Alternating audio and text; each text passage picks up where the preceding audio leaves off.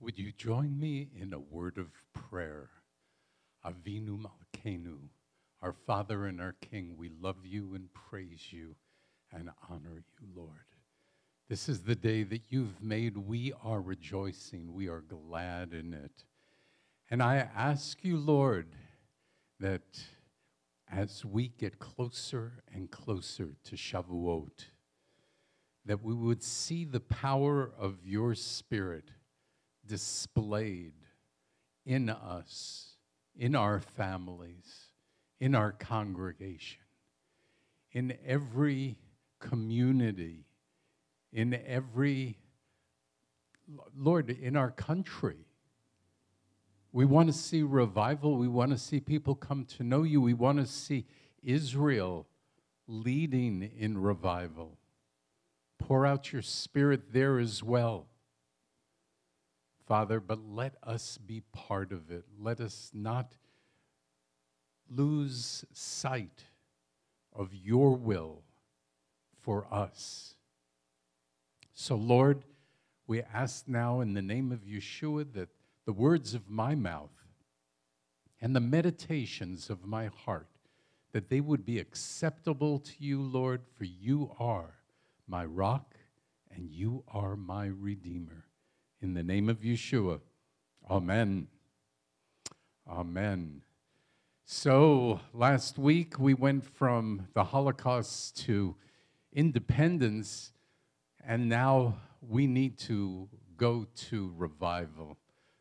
We have to have revival in our heart, revival in our spirit, revival in our being. We have to be revived on our way on this journey.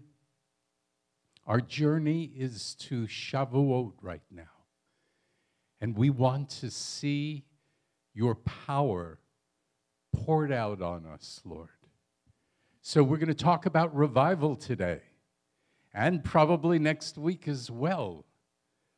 So just to make sure we understand what the word means, the dictionary definition is revivalism is the movement that promotes periodic spiritual intensity in congregational life during which the unconverted come to Yeshua and the converted are shaken out of their spiritual lethargy. I pray you don't have lethargy this morning. Well, means that people come to the Lord and people get excited who are already believers. And that's what a revival looks like. Spurgeon mentioned it this way: the word revive wears its meaning on its forehead. It is from the Latin and may be interpreted thus: to live again, to receive again a life which has almost expired, to rekindle into a flame the vital spark which was nearly extinguished. Where are you on that line between a spark that's nearly extinguished and a full flame fire? Certainly there can be either corporate or personal revivals, and we are praying through May 16th. We're fasting and praying through May 16th, which is Shavuot, which is Pentecost. And it's all about the revival. We see in Acts 2 an amazing revival. So we're going to go and look at the characteristics of revival, and I'm going to mention 9 things if you're taking notes. 9 characteristics of revival that we're looking for. Number 1, believers are transformed from lethargy to excitement about God. There certainly was great excitement both by believers and non-believers in Acts 2. Whatever was going on, they made God number 1 in their lives. Their daily activities of making a living or even just fellowshipping in Acts 2 took a back seat to focusing on the Lord. So that's number 1. Number two, believers are continuously evangelizing, right? The book of Acts is all about sharing the good news. You know, Peter struggles at the time of Yeshua's resurrection and then receives this incredible spiritual and biblical insight all of a sudden. And in Acts 2, he preaches without fear and with tremendous authority. And this is what we are to do. Number three, sinners are saved. Acts 2, 3,000 were saved. Now, there's an interesting thing about that because we see that not only is Shavuot the time of the giving of the Spirit, but it's also the time of the giving of the law. And if you look in Exodus 32:28 at the Mount Sinai, 3,000 died in that verse.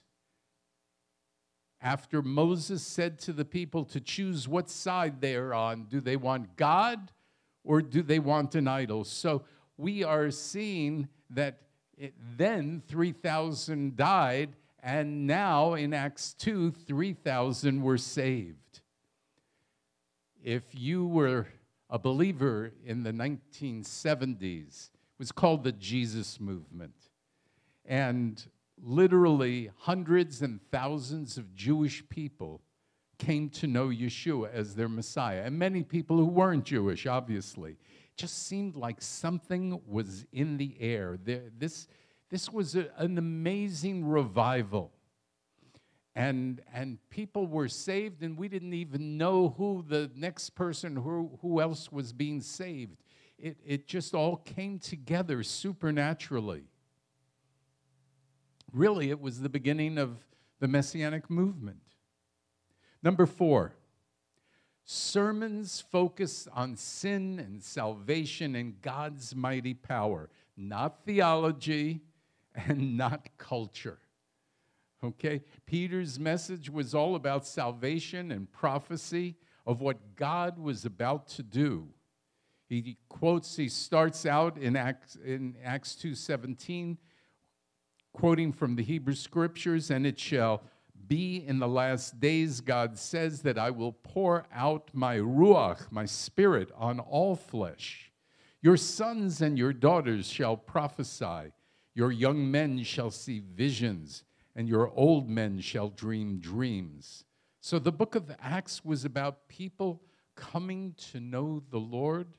Very exciting because they were focused on messages of sin and salvation. Number five, believers were touched by music and sermons in a greater way and a more exciting way. It doesn't mean that the messages were necessarily better, but they transformed the lives of the listeners. So I believe this was a tremendous work of the Lord to anoint both the people who were speaking and the people who were listening, and there came a unity in that. And they understood that God was doing something amazing. And number six, that unity is key to a revival.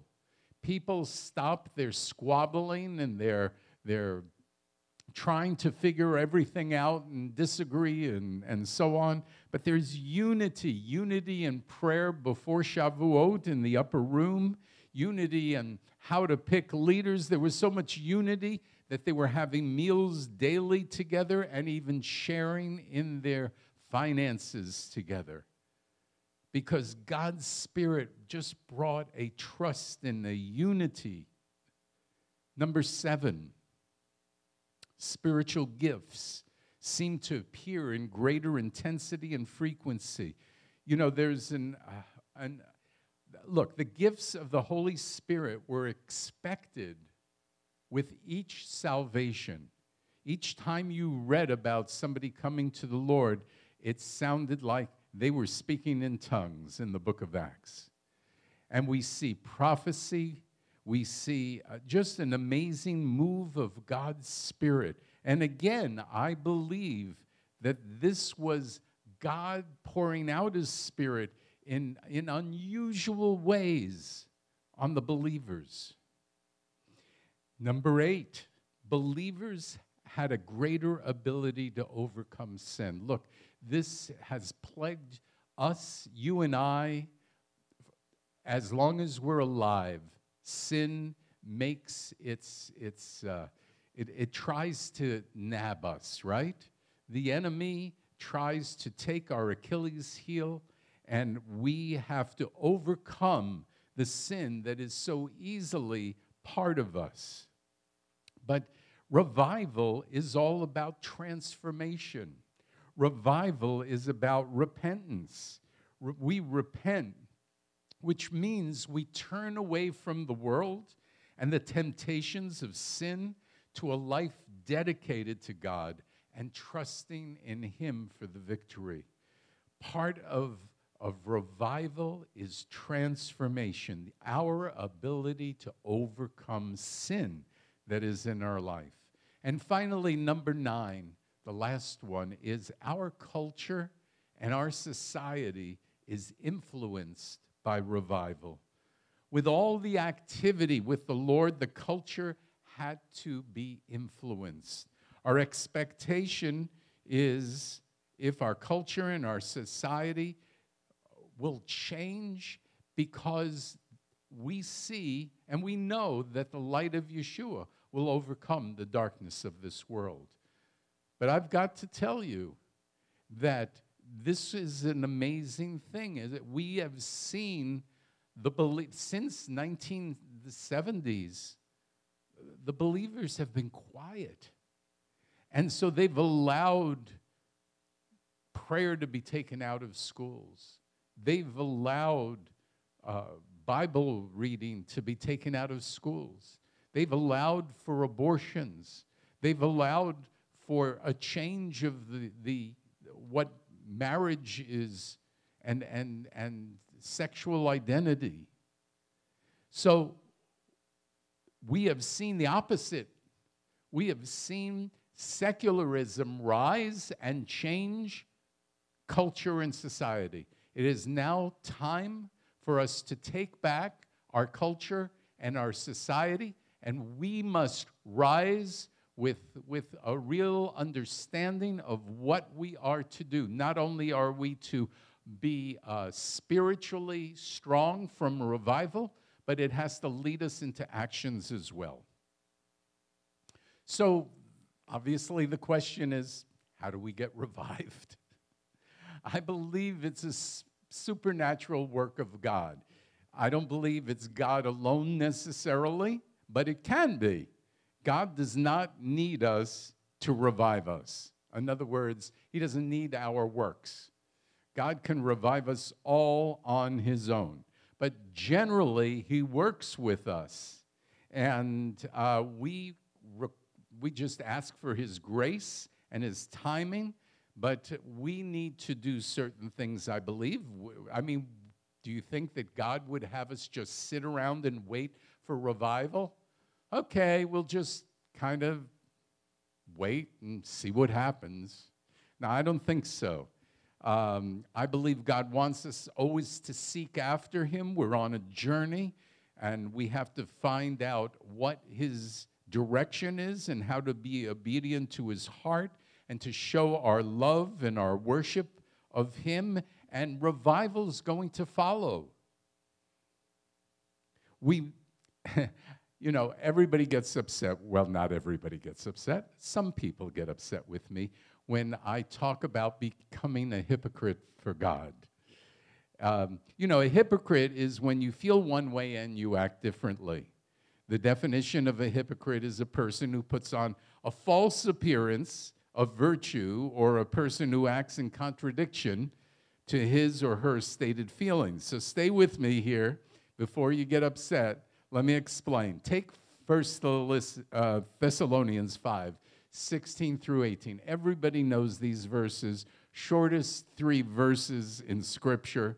Rejoice always, pray constantly, and in everything give thanks, for this is God's will for you in Messiah Yeshua. So my question to you is, do you rejoice always?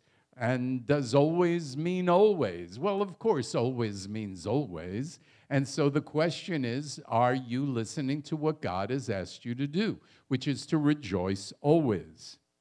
And the question is reasonable to ask. Does this mean when I'm sad, depressed, angry, or irritated, I should still rejoice? Well, I don't know. Does it? God said to rejoice always. If I rejoice when I feel bad, am I a hypocrite? People could say I'm not being honest with my emotions. I feel one way, act another. Isn't that a hypocrite?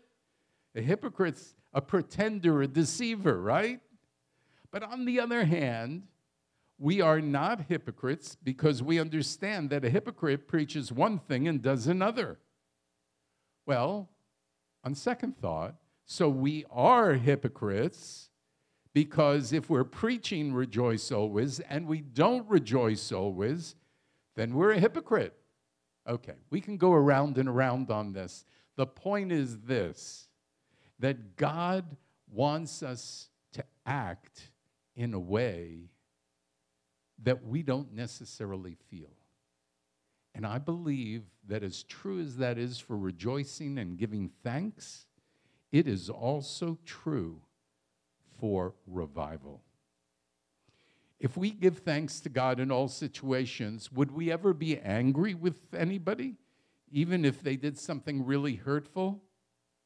Again, I believe in the same way we're to act as though we are revived. Now, I found this quote by Erasmus, and it says this: "A nail is driven out by another nail. Habit is overcome by habit." And I think that is a very simple way of saying that if you make a habit of rejoicing, if you make a habit of giving thanks, and if you make a habit of being revived, then it overcomes the habit that you have replaced after a while. And so we are to behave in such a way even when we don't feel like it. If God wants us revived and we want to be revived, then develop attributes of revival. Make those attributes a habit, and we will be revived. I'm prayerful that He will reward you and I for our faithfulness to Him with an anointing of His Spirit. But one of the ways that we can do that is to speak God's word into our spirit. This too brings a revival spirit. And most of you know which scripture I'm going to go to. It's my go-to scripture, Isaiah 60, verses 1 through 4. It says this: "The Ruach of Adonai Elohim is on me, because Adonai has anointed me to proclaim good news to the poor. He has sent me to bind up the brokenhearted, to proclaim liberty to the captives, and the opening of the prison to those who are bound, to proclaim the year of Adonai's favor and the day of our God's vengeance, to comfort all who mourn, to console those who mourn in Zion, to give them beauty for ashes, the oil of joy for mourning, the garment of praise for the spirit of heaviness, that they might be called oaks of righteousness, the planting of Adonai, that He may be glorified. They will rebuild the ancient ruins. They will restore former desolations. They will repair the ruined cities, the desolations of many generations." To me, this is revival. So picture it. What is revival? What is my attributes? What should I be like? Number one, I'm going to be anointed to spread the good news. Number two, I'm going to see miracles as people are set free. Number three, I would be able to comfort those who are mourning. including consoling Jews who mourn, giving them beauty, joy, and a spirit of praise. I would disciple, number 4, people and others who would see that I minister to people who are oaks of righteousness. That's the result of discipleship. Our people are oaks of righteousness. Number 5, I would be glorifying God because everyone would know He did the planting. And number 6, I would see the result of my works as cities that were desolate for a long time, or dead, should we say, would be repaired by those I've worked with. In other words, they would come alive again. So not only are the people being revived, but the cities themselves are being revived. This, to me, is revival. This is what I'm praying for personally and corporately. What am I going to do in my efforts to see this happen? What are you going to do? Well, the first thing I'm going to do is desire revival. I want to be saturated and consumed by this desire. I am going to trust God for this desire. I'm going to expect God to do this. I'm going to be persistent in my expectations. I'm going to practice habits that look like revival, even if I don't feel that way. So that's just the beginning of what I'm going to do. But as I read these, are you going to join me? Are you going to do them too? Number 2, I am undergirding this with prayer and fasting. And so until May 16th, I am fasting, and I am excited, and I'm praying more. And so, don't ask again what type of fast. Just do some sort of fast. Give something to the Lord that allows you to focus on Him more and pray more. 3, I'm going to picture in my mind what I look like as a person going through revival and try to be that person.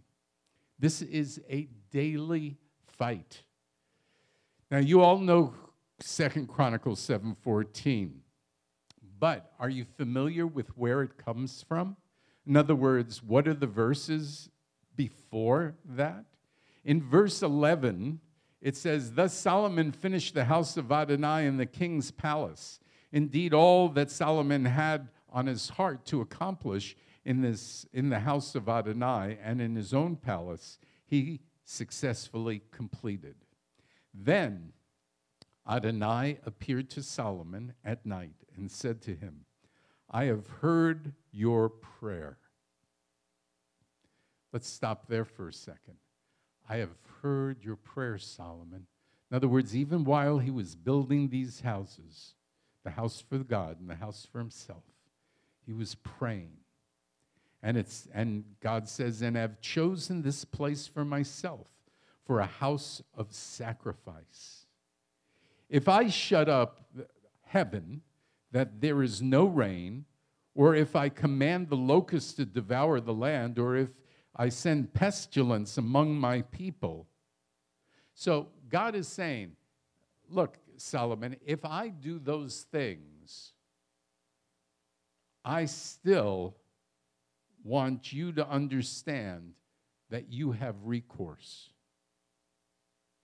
And when I think of this verse, I also think of the plague of COVID. And I think of the recourse we have in prayer and in authority. And we can say to these plagues, to this virus, to be done in our lives and to the lives of our family. And so we now say 2 Chronicles 7:14, because now it is in context. When my people, over whom my name is called, humble themselves and pray and seek my face and turn from their evil ways, then I will hear from heaven, will forgive their sin, and will heal their land. It sounds like a prescription for revival, a prescription for healing. So I'm called by God's name. I humble myself by fasting. I'll pray more. I will seek God's face to get closer to him. I will seek to die to myself and not to sin. So, Lord, you have promised that you would hear my voice. Lord, you have promised you would forgive my sin. And Lord, you have promised to heal my land. And I pray in the name of Yeshua for that to be fulfilled. And I believe we have the authority in the name of Yeshua to do that. I believe that the Lord will heal our land through a revival. Send revival, Lord. We want God to heal the virus in our land. We want God to heal the sin in our land. We want God to transform the people of our land. We want God to bring unity in our land. We want God to make our politicians and media care about others more than themselves and their ideology and their ratings and all that other stuff. What is your hope that God will bring through revival? That's my hope. Family, salvation, reconciliation. Our homes need revival. Our churches and synagogues need revival. The nation and the world need revival. No military power can bring revival. No economic upturn can bring revival. No election can bring revival. Revival is a sovereign move of the Lord. When believers are revived, they live a more consistent life. Their homes are more holy. Their homes are happier homes. And this leads the ungodly to envy believers and to inquire what they have that the ungodly or the non-believers are missing. Proof of me being revived is my desire and actions concerning sharing my faith. If sharing my faith is a daily activity, I will be certain that I'm going through revival.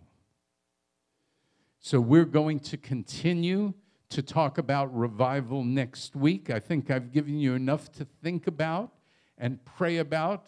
The only thing I would ask at this point is, will you join me in the expectation and the prayer and the belief for revival that this Shavuot would be off the charts spiritually? That we would see God do something that we could have only hoped for before, and that he is actually doing it. God is calling us to raise our expectations.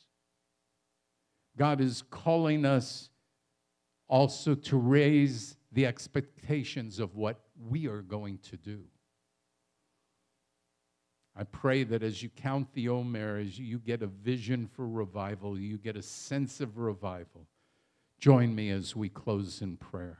Avinu Malkeinu, our Father, our King, we love you, we praise you, and we just honor you. And we pray your scripture. You say in Psalm 85:7, will you not revive us again so your people may rejoice in you? And that's what I want to see, Lord. I want to see people rejoicing in you because there's a revival spirit all over. I pray that we'll sense this. We'll just know it's going on. Nobody will have to tell other people. It will just be just such a strong spiritual move of your Spirit, Father. And in Isaiah 57:15, Lord, you say, for thus says the high and exalted one who inhabits eternity, whose name is holy. I dwell in a high and holy place, yet also with a contrite and humble spirit, to revive the spirit of the humble and revive the heart of the contrite.